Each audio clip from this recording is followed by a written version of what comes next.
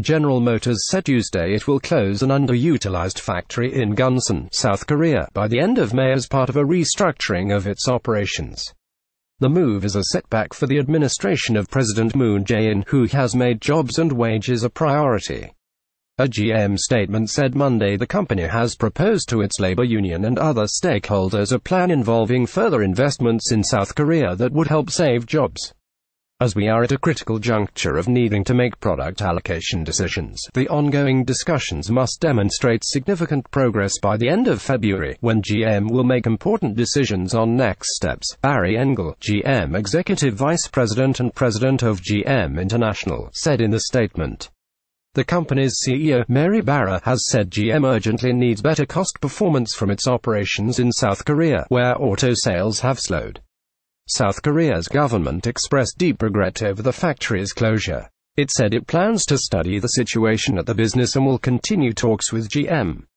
South Korea's finance ministry said earlier this month that GM had sought government help. The government has denied reports that South Korea will raise the issue in trade talks with the U.S.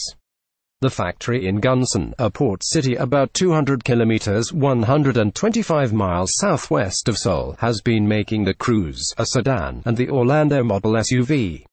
It employs about 2,000 workers, and only used about 20% of its full production capacity in 2017, rolling out 33,982 vehicles. GM Korea has made 10 million vehicles since it was set up in 2002.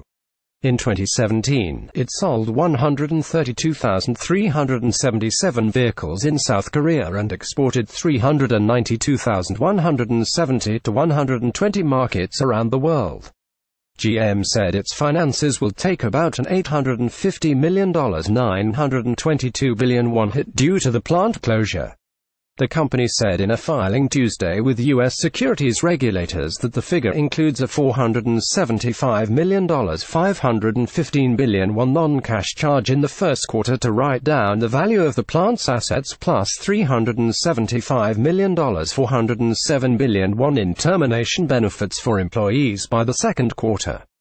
GM also expects a $170 million (184 billion won) future cash payment for the employees' pension obligations, App auto writer Tom Krisher contributed from Detroit.